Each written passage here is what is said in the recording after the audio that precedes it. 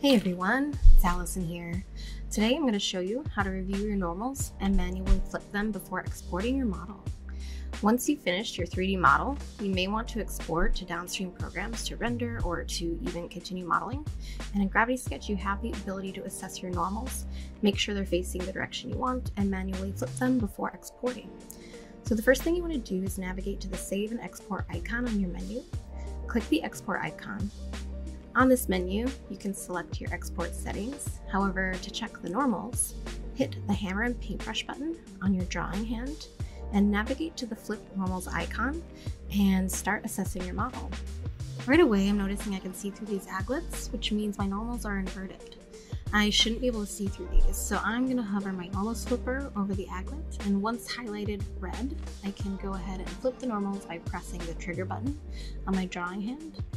And as you can see, that did the trick because I can no longer see through these aglets. Next, I can see this gray upper piece has flip normals, so I'm going to go ahead and again hover the normal slipper over this geometry, and then I'm going to press my trigger button to flip it. Now I'm going to assess the rest of my model here. I do see something off on the tongue. It's hard to tell because of these dark colors, but you can see both sides of the geometry lines here, which signifies again that I have flipped normals. So I'm going to go ahead and click to flip this one. Now, when I zoom out, it looks like everything is facing the right direction, so I'm going to go ahead and continue my export. I'm going to navigate back to the export menu and hit the blue check mark to export my FBX file. A window will pop up so you can select where you would like to save your file. Go ahead and choose your location and click Save Here.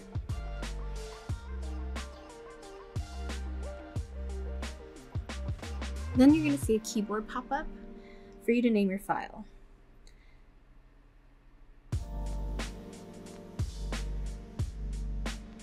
Once you've named your file, click the blue check mark and you have successfully exported your file.